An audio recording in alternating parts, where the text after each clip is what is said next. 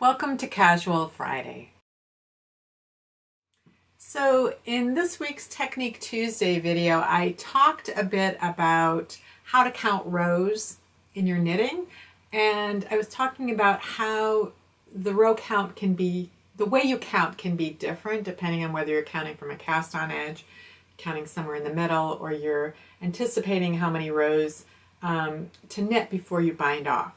So I went through those different scenarios, and then I talked about how the cast on edge that you want to appear on the right side of the fabric can be controlled based on manipulating the number of rows that you work after you cast on, or by manipulating or modifying the cast on edge itself. And I said I would talk a bit more about that today. So that's what I want to do. So in case you didn't see that video, one of the things I talked about was how some cast on methods produce one row fewer than other cast on methods.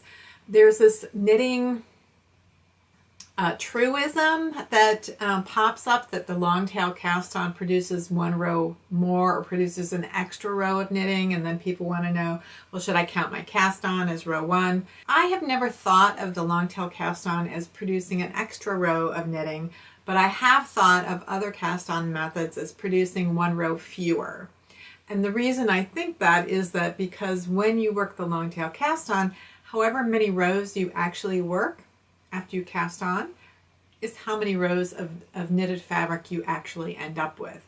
Where other types of cast on methods like knitting on or the backwards loop, otherwise known as E-wrap cast on, for those cast on methods, when you work your first row across all of those stitches, what you're doing is removing the cast on loops off of the needle.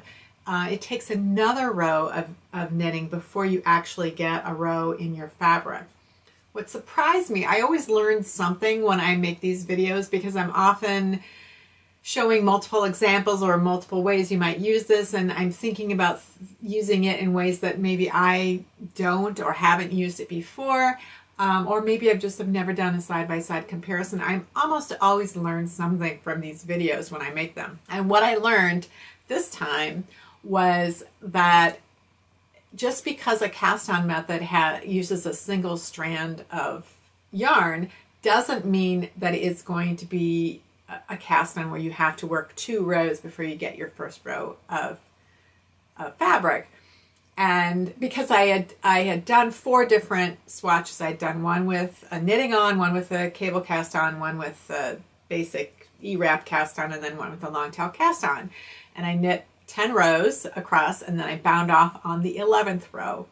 So the long tail cast on had 11 rows of fabric, as I would have expected. Knitting on and the backwards loop had 10 rows, as I expected. The cable cast on had 11 as well, and that surprised me to the point where when I was working the swatch, and I'm like, okay, I'm not counting my rows right from the time I cast on. What's going on? So I cast on again, and as I worked across the very first row, I saw that it did indeed create an actual row of fabric, unlike knitting on, which is almost identical. I mean, they're variations of each other. So I found that really interesting. So I loved learning that. But that just confirmed to me that you can't say that the long tail cast on produces an extra row of knitting, but what you can say is that some cast on methods produce 1 row fewer. So what do you do then if your pattern tells you to work a very specific number of rows at the beginning before you do whatever the next step is, like maybe you're transitioning to a different stitch pattern or something like that? Should you work an extra row or not, or what do you do? Well, the issue isn't just how many rows of knitting does the cast on produce, but it also has to do with what does the edge look like on each side. Some cast on methods, like the E-wrap, look identical on both sides of the fabric, so it doesn't matter how you work, which face of that cast on is the right side or wrong side. It will turn out perfectly, it will turn out exactly right. It will look right no matter what. Knitting on and the cable cast on do look slightly different on each side, but they don't look that different. Like, you have to look pretty carefully to really tell the difference between the front and the back on a cable cast on and knitting on. But the long tail cast on, when you do the standard method, which is creating a twisted loop and immediately knitting it, so you're knitting those twisted loops every time, creates purl bumps on the back side of the cast on. So the two faces of the long tail cast on are very different from each other. Now, some knitters either haven't noticed it or they've noticed it and they just accept whatever they get. That's just what I used to do. And I noticed that when I joined in the round with the long tail cast on, I had that smooth side facing out, which I much preferred. But if I was knitting back and forth, almost invariably I would have purl bumps at the bases of all of the columns of knit stitches in ribbing.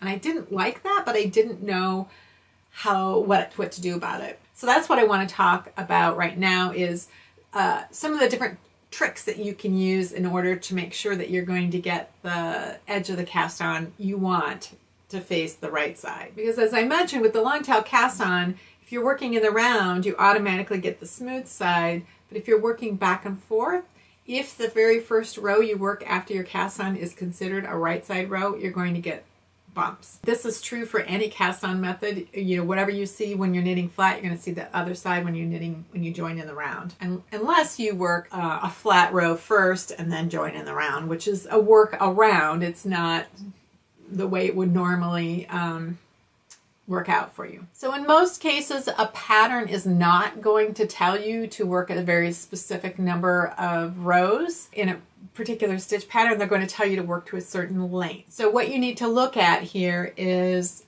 the stitch pattern you're working, is it the same on both sides of the fabric? Are you working every row exactly the same, or are you doing something different for one face of the fabric versus the other? So for example, if you are working knit one, purl one ribbing, which is a 2-stitch repeat, and you have an even number of stitches, that means you're going to start every row with a knit one and you're going to end every row with a purl row. So even if your pattern tells you very specifically, you must knit 16 rows and then work the next, and then transition to the next thing, you can decide after 15 or 16 rows if the side that's going to be the right side has the edge that you want facing, and if it doesn't, then you can work one more row and then you can go on to the next step. So you can fudge one row that way or another way. If though you are working in, say, knit one, purl one ribbing, which is it's a 2-stitch repeat, but you have an odd number of stitches, that means the rows are going to be symmetrical but not the same. So every row, one row is going to start and end with a knit one, and then on the opposite row you're going to start and end with a purl one. You're still knitting your knits and purling your purls, but how you start and end that row is going to be different. So that's a 2-row repeat. You're alternating between one row and another. So what you do is you look and you see, well, is the row that's going to be the right side row, which is probably the one that starts and ends with a knit one, my first row after the cast on, do I want this cast on edge to have the knit one at each end, or do I want it to be the purl one? So you can start with a row 2 instead of a row 1, so you can alternate which one you start with. You'll still end with whichever one is supposed to be your right side or wrong side, depending on what the pattern says. So you will be working one extra row or one row fewer, but you'll get the edge that you want. So this is the same thing as with garter stitch. If they say that they want you to knit every row, you're working every row the same, but it still is a 2-row repeat, because with respect to one face of the fabric, you have a purl row on top of a knit row on top of a purl row. And that's another situation in which you can evaluate, do I want to work one more row before I switch to the next stitch pattern or not. If you are making these kinds of alterations or modifications, keep a note on it. If you are one of the lucky people who can manage to keep track of a notebook that you keep in your project bag and you write down everything and you can always find that notebook, do that. If you're like me, who I love to write things down on pieces of paper and then throw them out or lose them, I have a Ravelry project page that I start before I even cast on. I create it, and then I keep those kinds of notes in my project notes. Now, sometimes you can't fudge the cast on that way. You can't just say, oh, I'm going to start with row 2 and then I'll do my repeat. The sweater that I've been working on for my daughter has a 2-row setup. And then it starts in on the right side row. And that setup requires that the first row after I cast on has to be a right side row, which means that would force me to have that row of pearl bumps going all the way across at the base, and I didn't want that. So this is a situation in which I would use a modification of the long tail cast on, and there are tons of modifications to the long tail cast on. It's worth being aware of a couple of them and even trying them out so that you can see when you might want to use them in certain situations. So for example, let's say I'm making a hat and I want a super wide headband, that I can flip back. I might want a cast on edge that looks the same on both sides rather than having either side at all have pearl bumps at the base of those knit stitches. So in that case, I would find a way to create a reversible edge. And there are a couple of ways to do that with the long tail cast on. One is called the alternating cast on, where you work knit stitches as you normally would with a long tail cast on, with a thumb loop creating the twisted loop and then using the working yarn to knit the stitch. And then if it's supposed to be a purl stitch, you create the twisted loop with your index finger yarn and you use the thumb yarn as the working yarn. So you're alternating back and forth between that, and that will produce a reversible edge that's in pattern. This is not my preferred method for creating a reversible edge because I just have a terrible time telling which are the knits and which are the pearls in this particular. So there are a couple of reasons that I don't like it that have no logic to them. It's just a personal preference. My preference, if I'm going to do a cast on and pattern, is to actually cast on as knits and pearls using the same twisted thumb loop. And for the pearls, I use a Norwegian pearl. But if I use the English method of the long tail cast on, so instead of having the working yarn over my left index finger, I have it in my right hand, then I can just move the yarn to the front when I want to do a purl stitch, like I would if I was knitting regularly, and move it to the back when I want to do a knit stitch. And then that thumb loop creates every one of the twisted loops. But you can use this idea, the same concept that's used in the alternating cast on, where you're using a twisted loop off of your index finger and then knitting off of the thumb yarn instead. And you can use that in order to cast on in purl. And that's what I did for the sweater that I'm making for my daughter. I cast on all of the stitches in purl, and then the next row, when I turned the cast on, the smooth side was facing me, and then I was able to work my right side row. And I chose to do this rather than to cast on and pattern because on this particular sweater, all the wrong side rows are purled all the way across. So it made sense for me to create a cast on edge that had purl bumps all the way across the back. So the next thing I want to tell you about is my little adventure this week. I took a little field trip this week down to Decorah, Iowa. And I had a very specific reason for going there. So there's a museum down there. And I'd heard about this museum years ago when I went to a Knitters Guild meeting. They had a monthly program. And there were two women who were talking about a book that they had written a book of Norwegian-inspired sweater patterns, and they were talking about the process of writing this book and the kind of research that they had done. And one of the things that they mentioned that they did was every couple of months they would drive down to Decorah to look at the sweaters in the museum down there. And they may have named the museum at the time, but it didn't stick with me. I did remember Decorah, and then they said, oh, they have these big drawers of sweaters. You just open these drawers and they have these sweaters in there, and we would look at them and we'd study them and take notes and all this. And I thought, well, that's fascinating. I was thinking it was a sweater museum somehow. I didn't really understand what this museum was. But over the years, I heard different knitters talking about, oh, have you ever been down to Decorah to see the sweaters down there? And so that stuck in my head that there's this museum down in Decorah, Iowa that has Norwegian sweaters. So earlier this year, when I was taking my Latvian mitten class and I was discovering that different knitting traditions will have different ways of handling the strand of color work, depending on what it is about their particular tradition that's unique and that creates specific problems that you may not have in other stranded colorwork knitting traditions. And that's when I realized that, well, I realized a couple of things. First of all, I looked at some of my really old stranded sweaters that I had knit in the first couple of years I was a knitter. So I had been working different kinds of color work at that time. I would work in tarsha, and then I would work stranded. And my memory, and I'm not sure if it's the influence of the intarsha that informed how I work my stranded color work, or if the patterns may have said something about twisting the yarns when you change. Because within tarsha, you're working, it's color blocks, so you're working all in one color for many, many stitches, and then it's time to work the next color. So you have to link those colors together. And then you work, and you drop the old color, and you just continue working with this new color until it's time to drop that one. And then you link those two colors together. And you have to link them because unlike other, all of the colors, all of the stitches that are the same color are linked together with a running thread.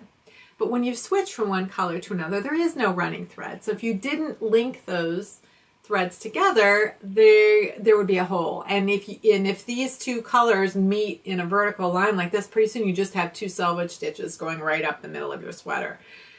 So you have to link, it's important to link them. So when I did stranded color work, and I have some memory of some patterns telling me to twist the colors together, and it may have just been something I thought I had to do. So that I would switch, when I switched from one color to another in stranded color work, I would do that, bringing one color under the other every time. And of course, at the end of a round, then you have the yarns twisted around each other, so you have to untwist them at some point. Well, over time, I learned how to knit with one color in each hand, and that facilitated keeping the strands parallel to each other, because when you bring one under every time, you get what are called rotated floats, and you see like they look like they're at an angle at the back of the work as you switch from one to the other. But when you hold a yarn in each hand, you get parallel floats. Now you can get parallel floats if you hold both in the right hand or both in the left hand, but when you have one yarn in each hand, it really forces the parallel floats. So gradually over time, I used that method, and then with the Master Hand Knitting program, they're focused on Fair Isle knitting, and they're focused on those types of motifs and that style of knitting.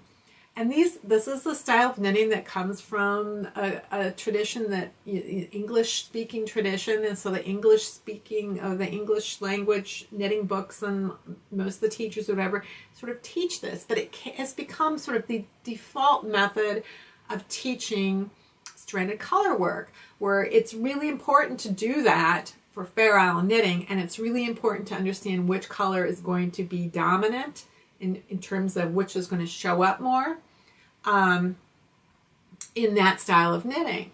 So of course, when I was investigating all this, people were saying, well, have you seen Arnie and Carlos's videos? And I hadn't seen those specific ones, and I did a whole follow-up about that. They are focused on Norwegian knitting, but one of the things that they say about Norwegian knitting is that the goal is to have really even tension, like have all the stitches be the same size.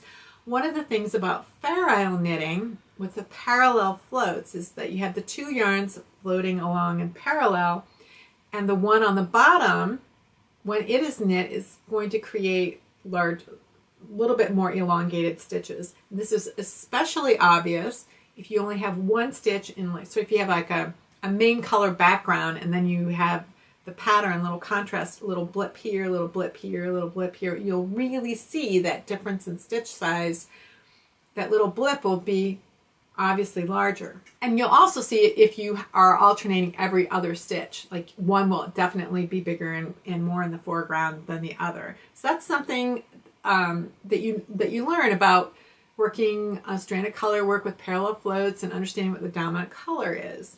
And again, dominant by meaning the foreground, the one that creates the contrast color pattern. So I was really interested in seeing these Norwegian sweaters at this sweater museum. I didn't really know what this museum was in Decorah, so I Googled it and I found out, oh, it's called the Vesterheim Museum of Norwegian-American History. It's a national museum of Norwegian-American immigrants. And here in the upper Midwest where I live, there's a huge influx of Norwegian immigrants in the mid to late 19th century and then early 20th century. Lots of people who live here in the upper Midwest are of Norwegian descent.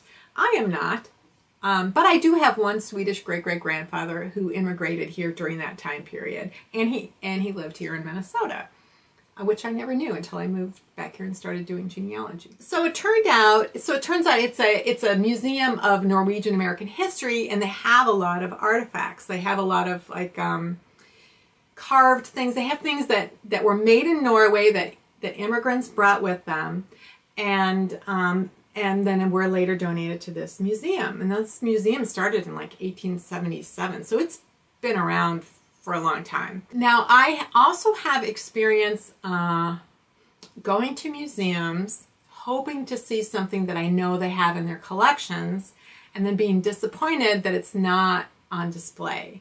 I had that problem when I went to the Victoria and Albert Museum about 10 years ago. I had seen on their website that they had these 350-year-old, knitted baby garments or something.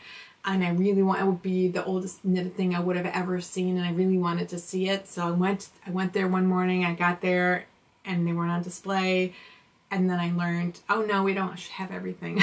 Like, oh. I was pretty confident that these Norwegian sweaters were not going to be on display because I saw that they had done an exhibit of the sweaters a couple of years back. So I emailed the museum and I said, I'm really interested in looking at these sweaters. Wondering if it's possible. I would like to photograph them on the outside, but I'm really interested in looking at the inside. Would I be able to turn them inside out and photograph the inside? Because I'm researching the techniques that they would have used. And I got an email back and said, yep, you sure can. Just, give me, a couple of dates that you think might work for you to come down. And so I arranged to come down this past Monday. So I went up, and indeed they do have drawers. I didn't get to see the drawers. So the curator, she's the head curator of artifacts at the museum, she would bring out the contents of one of the drawers at a time. There's usually 5, maybe 6 sweaters in each batch. And then she would leave me to look at the sweaters, and she had taken notes on all the different artifacts, and she said, what do you want to know about them? Like, what information do you want to know about these particular artifacts? So I said, well, I'd love to know when it was knit, if that's known, if it's known who the knitter was and where they lived in Norway. I would love to know that. And then the rest of the information I would get by turning it inside out and looking and taking the photos of them. So she would go off for about 20 minutes time, and she'd come back and check on me to see, if I was going to be ready for the next batch or not. And eventually she came back with a spreadsheet that had all this information. And she knew a lot of the information just off the top of her head, and like where this one came from, or a little story about this one or that one. Which is really interesting. So I had this spreadsheet. I took all my photos. And she would point out certain things that I hadn't even noticed. Like, I was so focused on, like, the strand. Like, a lot of times I was so focused on the color pattern, especially on the reverse side, that I didn't even notice certain things about the front. There was one sweater I was looking at, and she said, yeah, we think that she lengthened this one, and she pointed to a particular area on the sweater. So the sweater had like this main diamond pattern, and it had this 3-color stranded color work all the way kind of framing it. And the curator pointed out to me, like, there was like this whole ribbing, and like And the background color was like, it's either she used different dye lots or there's something, it almost looked like either it had been taken apart and remade. Somehow there was something, it was really interesting. It was obviously handmade. So a lot of the sweaters were commercial sweaters. They were sold in stores in Norway and then brought over here, or they were sent over here. But they were all hand knit. So they were all home knitters. And one of them was from a company that at one time employed as many as 800 home knitters. So for those sweaters, they didn't know who the knitter was or where in Norway it was knit. But they did know it was hand knit. And she didn't show me sweaters that she said, we're not sure if these are machine knit or not, some of them. Although she brought one out toward the end, and it was one of these things where I looked at it and went, oh, that's machine knit. And then I thought, how do I know that? And it was because it was very fine gauge, but it had a tubular cast on, which you can do in hand knitting. But then it was really like even knit 1 purl 1 ribbing. Like there was another sweater I looked at that at first I thought, this is such even tension. I wonder if it was machine knit. But I could tell from the ribbing, the knit 1 purl 1 ribbing, I could tell it was like, no, that's hand knit. So it's really interesting. And most of the cast-ons were like the old Norwegian or twisted German cast-on, which is another confirmation. I looked at things like the increases on the sleeves, and a lot of them used knit front back. Not all of them, but most of them used knit front back. And then there were some sweaters that were knit as early as like 1910 or in the 1910s.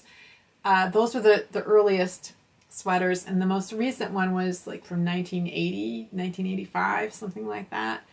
All knit in Norway and then sent over here. So for those sweaters, they tended to know who, or they thought they knew who it knitted. Like it's probably knit by his grandmother, or it was like, this is either knit by this little boy's mother or the maid, one of the two. And those were really interesting because obviously they didn't have any sort of quality control that they had to undergo. And the skill of the knitter could really vary.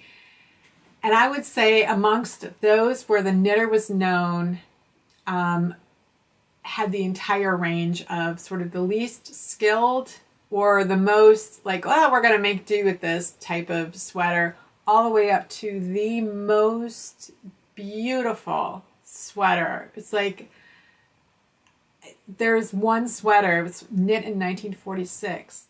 And it was knit by the donor. It was knit by his grandmother who lived in Norway. Every year, the kids would lie on the kitchen floor and their mother would trace their bodies, and they'd send the tracings to their mother, to the grandmother in Norway, in Bergen, Norway, and she would knit them each a sweater. This sweater, first of all, it had a lot of heft to it. It just felt more like substantial and heavy than some of the others. And it was just so beautifully made, and it had these suede armpits, and it looked perfect. Like, I didn't know until later that this was knit in 1946. Some of the older sweaters that maybe had some stains on them, or there was some wear, or one of them was kind of felted. So, it was obvious that they were older and had been through a few things. This one, it was like, if it were sitting on a counter in an expensive department store, you'd pay so much money for it. It's just beautiful. And hand knit by this guy's grandmother. Well, I got home and I looked at my photos. I was looking at these photos in the back. I was really zooming in because I was looking as closely as I could when I was looking at these sweaters, but sometimes really hard to see, especially if they use a really dark color, and then with the contrast, sometimes really hard to see exactly what they were doing on the back side. So when I zoomed in on this photo, the cream color yarn, I was like, that looks like hand spun. So I couldn't tell with the gray. It's just too hard to tell whether she used a hand spun yarn for the gray, but it looks like the cream yarn was hand spun. It's a 2-ply hand spun. It looks nothing like the yarns used in any of the other sweaters. All of the other sweaters looked like they were very consistent 3-ply yarns. Even the sweater knit in 1910, all 3 yarns looked exactly the same except for the color. That was a really interesting thing. So what I expected when I went down there and I was going to look at the back sides of these sweaters is I expected to see a variety of techniques. I thought that there might be more consistency in how certain things were handled. I expected maybe to see more rotating floats than parallel floats, for example, in order to get that consistency in stitch size that is supposedly important in Norwegian knitting. So I was really, really surprised to see, especially in the areas that you see so much on Norwegian sweaters where it's like a big background with just little flecks. Let me just show you something. Hold on. So this kind of situation where it's mostly a background and then you just have these little flecks and they kind of alternate. So that I was thinking, well, those would probably be these rotated floats because they're not enlarged. And I would look and it was parallel floats. I'm like, how are they doing that? And I started looking and looking and looking. And the thing that was very difficult about this is I know what stranded colorwork looks on the back side, but I haven't spent that much time poking around, like trying to read somebody else's stranded colorwork from the rear. So I started questioning, am I seeing what I think I'm seeing? Which is that for parallel floats, like I said with Fair Isle knitting, that bottom strand in Fair Isle is going to be the contrast color. It's going to be the one that creates the little flecks. And it is going to be larger. Those stitches, because they start down here, they're longer than the ones that are created from the strand that runs along the top. And in these Norwegian sweaters, first of all, I could see whenever they do that kind of color work, it's so obvious that it was parallel floats. There was no angling ever. There was just straight across. So they were obviously parallel. And for the ones where I could see, they were doing the opposite. They were using the dominant color in terms of the one that has most dominance in terms of number of stitches. So the background is the one that they're running across the bottom. And they were doing the little contrast blips along the top. And so I started comparing one after another, and that's what I was seeing.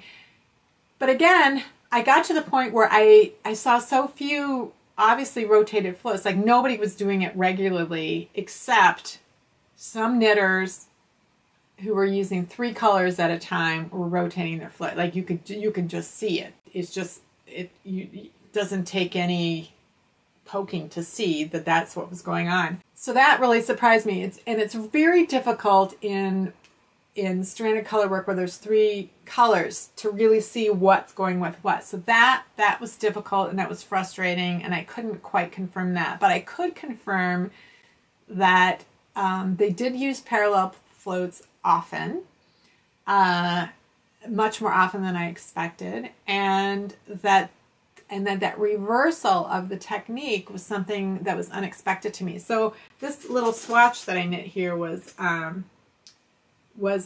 a experiment to see what it would look like if I did that. So I did that. I'll put it on the overhead, but the bottom row is knit in this using that technique where the top float in the parallel floats was used to create the pink. In the center, I used rotating floats, and along the top, I did use the bottom strand of the parallel float to create the pink blips, which are obviously larger than the stitches around them.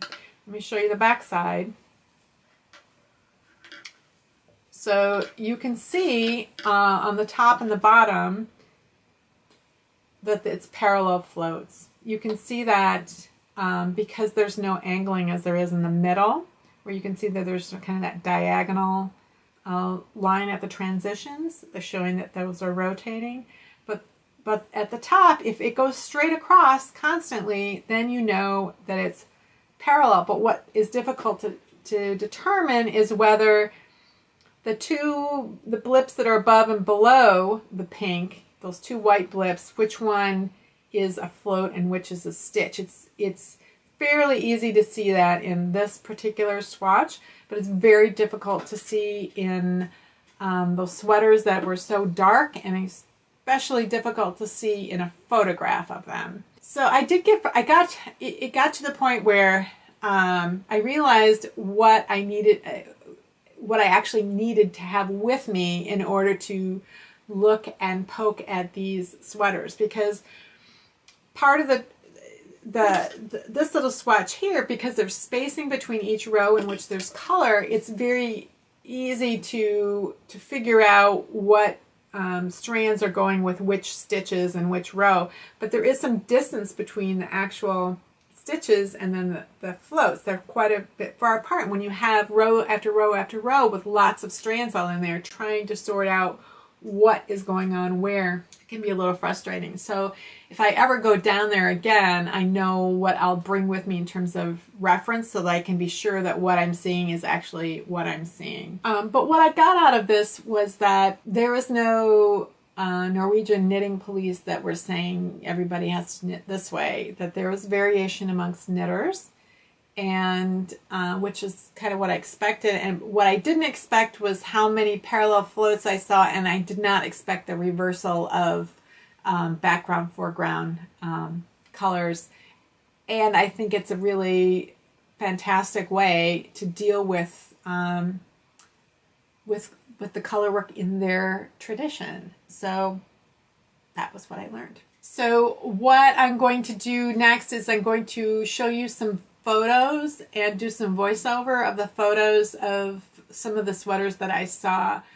This is the oldest sweater in the Vesterheim's collection. It was knit, they're estimating between 1905 and 1910 based on who is knit for. It was knit for a little boy, and based on the size, they were estimating he was probably about 8 years old when he wore it.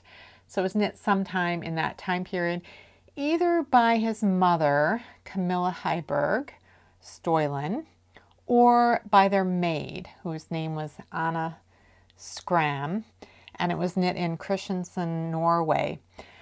So it's 3 colors every row, and that means you have 3 strands for every row to try to decipher on the back side of the work. So it's more or less parallel, but it's really hard to tell if she may have rotated some of the floats some of the time. She certainly wasn't rotating whatever new color was. She wasn't bringing it around all of the other colors every time. There would have been a distinct diagonal nature to all of the strands every time if she had done that. I think that she may have done a lot of parallel floating, but I'm not 100% sure. What was interesting about this is that she didn't appear to have been trapping floats, at least not all of the time, because there's some matching red thread that you can see near the tops of the diamonds where she tacked down, or somebody tacked down. Maybe they did it later. The curator was speculating maybe that was something that was done later. Maybe things were getting caught, and so they were tacking down some of the floats at a later date. So the next couple sweaters I have are from Fana, Norway. So this is a distinct style of sweater that's very specific to a particular region of Norway. And the style is called Fana, which is where the area in Norway it's from. So they have that checkerboard pattern on the bottom, and then there's sort of that the stripes across the center part where you get the little flecks of contrast in each of the stripes. And then at the top you see the star pattern.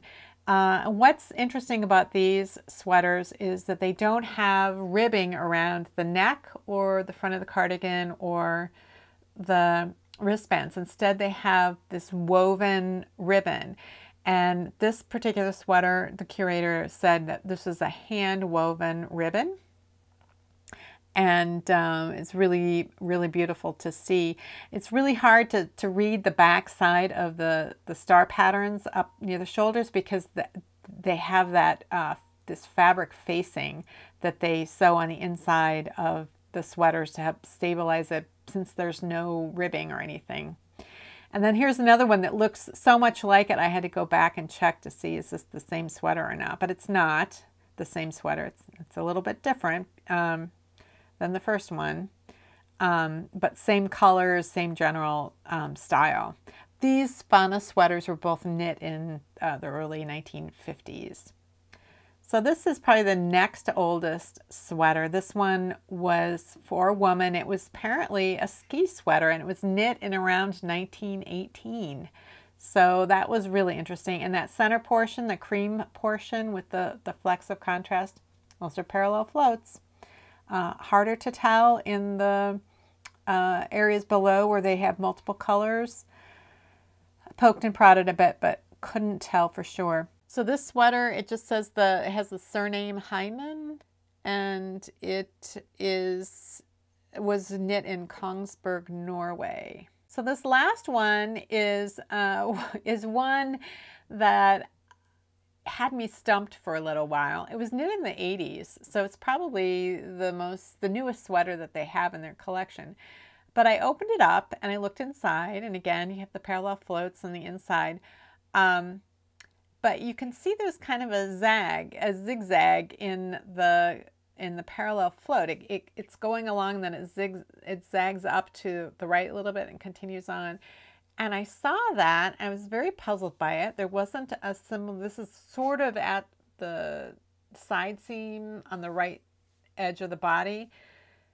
There isn't a similar one on the other side. I thought, is this some kind of short row technique? What was going on? You can't really tell from the back side or from the right side of the work. If you look at the back of the sweater, you can't tell. And, you know, because you have these lines of blips that are the offset from each other.